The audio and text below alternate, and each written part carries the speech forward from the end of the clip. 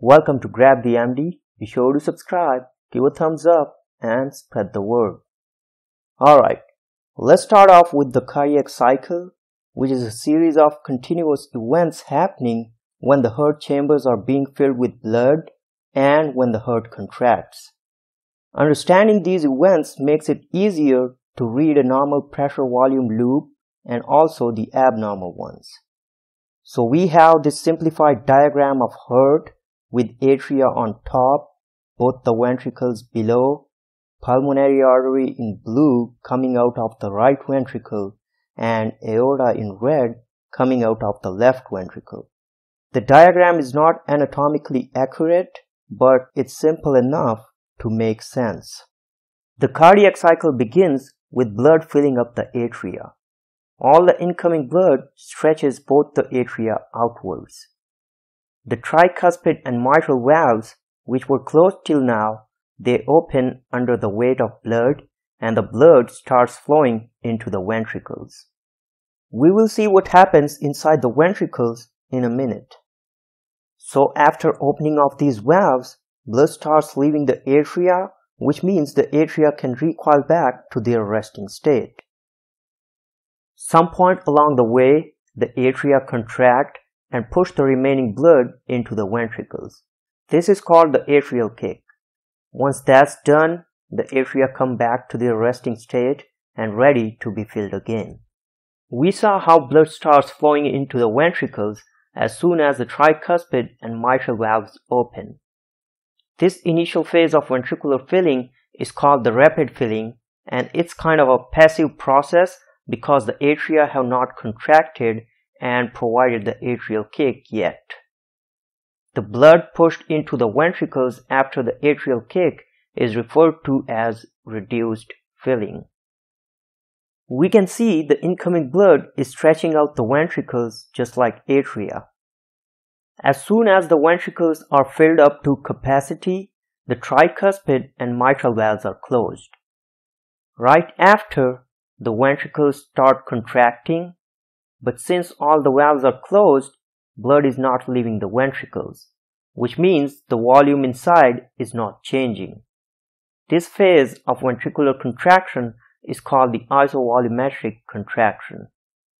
The ventricles keep contracting until they develop enough pressure inside to force open the pulmonic and the aortic valves. Opening of these two valves allows the ventricles to push blood out into the pulmonary artery and the aorta. This phase of ventricular contraction is called systolic ejection. When the ventricles are done pushing out blood, they go back to their resting state and the pulmonic and aortic valves are closed to prevent backflow of blood into the ventricles. This phase is called isovolumetric relaxation, as the ventricles are relaxing but no blood is moving in because all the valves are closed. So there is no change in the volume inside, hence the term isovolumetric. Now that we understand the cardiac cycle, we can begin with a normal pressure volume loop, which is a graph that depicts the series of events occurring during a normal cardiac cycle, but in the left ventricle only. We can ignore the other chambers for now. The x-axis is for left ventricular volume and the y-axis is for left ventricular pressure. If a line on the graph moves towards right along the x-axis, it means the volume of left ventricle is increasing. If the line moves left, the left ventricular volume is decreasing. Similarly, if a line on the graph moves upwards along the y-axis, it tells us the pressure inside left ventricle is increasing. If it moves down, we know the pressure is decreasing. Let's begin the cardiac cycle for left ventricle. It starts with opening of mitral valve, let's say at this point. As soon as the mitral valve opens, blood starts flowing into the left ventricle, which increases the volume inside the left ventricle. Initially, we get the passive rapid filling phase, and later, when the left atrium contracts giving the atrial kick, we get the reduced filling phase. Notice how the graph is moving towards right on the x-axis. That's because we are filling and increasing the volume of left ventricle. After we are done filling, let's say to 140 ml, the mitral valve closes. After that, the ventricle starts contracting, but there is no change in volume because blood is not leaving the left ventricle yet, since the aortic valve is still closed. So only the pressure inside the left ventricle is increasing and the graph moves straight up along the y-axis. This phase is called isovolumetric contraction. As we can see, there is no change in volume of the left ventricle because it's not pushing out any blood. After reaching a certain pressure, the aortic valve opens and the ventricle can push blood out into aorta. Blood leaving the left ventricle means the volume will start decreasing, so the graph moves towards left along the x-axis. This phase is called systolic ejection. Once the left ventricle is done contracting, the aortic valve closes to prevent backflow from aorta and the left ventricle relaxes back to its resting state. Since no blood is entering or leaving the ventricle during this phase, there is no change in volume, and this phase is called isovolumetric relaxation. Only the pressure inside left ventricle decreases during this phase. That's why the graph moves straight down along the y-axis. Note how the volume inside left ventricle does not go all the way to zero when it's done contracting. That's because there's always some blood left behind. Let's say it's 50 ml. Since this is the amount of blood at the end of contraction or systole, we call it the end-systolic volume. The pressure volume loop also tells us about the volume we put into the left ventricle up till the end of relaxation or diastole. It's called the end-diastolic volume. In our case, it's 140 ml. Remember, end-diastolic volume minus end-systolic volume equals stroke volume. So we can determine stroke volume from these loops as well. In our example, it's 140 minus 50 or 90 ml. The entire width of this graph represents the stroke volume, and in our graph, this should be equal to 90 ml. If we increase the length of this arrow, we increase the stroke volume. If we decrease the length, it means we are reducing the stroke volume. That's it for a normal pressure volume loop. It's time we see some conditions that affect the cardiac cycle and change the shape of the loop one way or another. Let's start off with aortic stenosis, where we have a stiff aortic valve that's very hard to open. The left ventricle has to work hard to push this valve open, which means increased afterload for the left ventricle. So the ventricle spends most of its time in isovolumetric contraction phase to generate a higher enough pressure in order to open the stenosed aortic valve.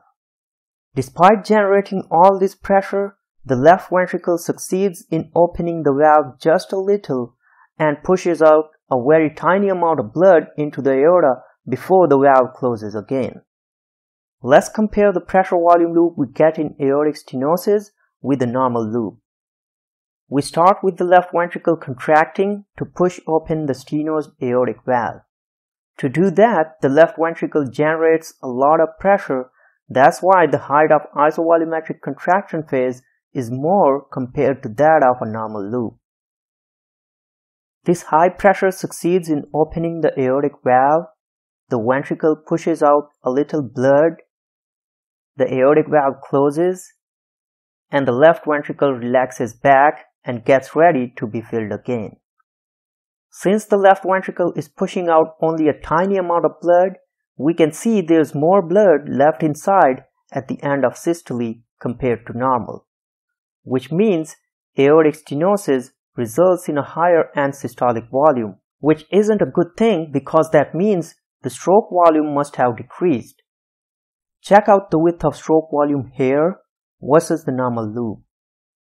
Notice how the end-diastolic volume stays the same as that in a normal loop. That's because aortic stenosis does not change the end-diastolic volume. It only increases the afterload, which results in a higher pressure, an increased end-systolic volume, and a decreased stroke volume. Let's see what happens in aortic regurgitation or insufficiency. In aortic regurgitation, we get a loose aortic valve that can't close properly, so it can't prevent the backflow of blood from aorta to the left ventricle.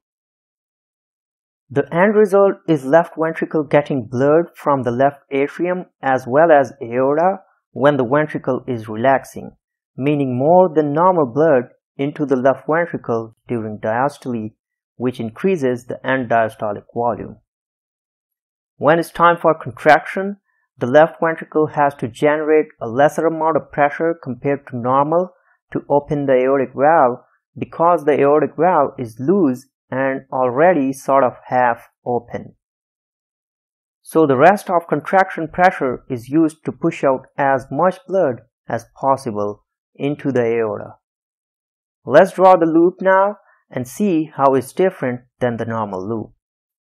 Like we discussed earlier, blood pours in from the left atrium and aorta and fills up the left ventricle. This volume of blood is called the end-diastolic volume, and we can see it's higher compared to end-diastolic volume of the normal loop. The left ventricle then contracts and opens the aortic valve at a much lower pressure compared to the normal loop. It then pushes out more blood into the aorta if we compare it with the normal cycle. The aortic valve closes and the left ventricle starts relaxing, but remember there is a backflow of blood from the aorta, so there's still more blood at the end of systole, giving us increased end-systolic volume compared to normal. All these changes result in a higher stroke volume compared to stroke volume we get normally. So we see how aortic regurgitation results in increased end-diastolic volume, an increased end-systolic volume, and a higher stroke volume, all at a lower than normal ventricular pressure. What happens if we increase the preload or contractility? How would these two changes affect the normal pressure volume loops?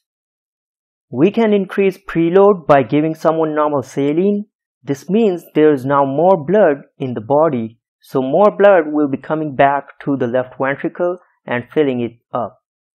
That results in an increased end-diastolic volume compared to normal. The left ventricle then contracts and opens the aortic valve, generating the same amount of pressure as generated in a normal loop.